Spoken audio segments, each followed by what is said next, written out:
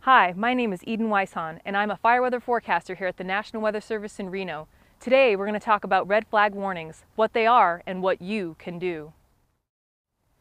Red flag warnings alert fire agencies and the public of weather conditions that have the potential for wildland fires to grow rapidly in size and intensity before first responders can contain them.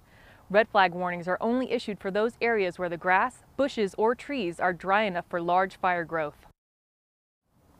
We issue red flag warnings when strong gusty winds combine with very dry conditions, or when we are expecting thunderstorms with little to no rainfall.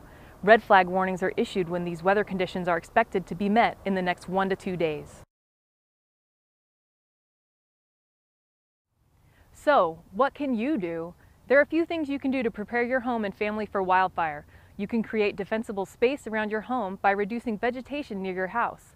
This allows firefighters to safely defend your home during a wildfire. During red flag days, you should avoid any outdoor activity that could spark new wildfires. This definitely includes things like using fireworks or not properly attending or extinguishing outdoor fires.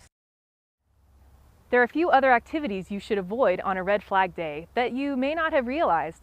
These include target shooting, mowing or trimming of dry grass, using chainsaws, grinders, or even welding outdoors. Even driving vehicles over dry grass or improperly stowed trailer chains dragging on a highway can be dangerous during red flag warning days.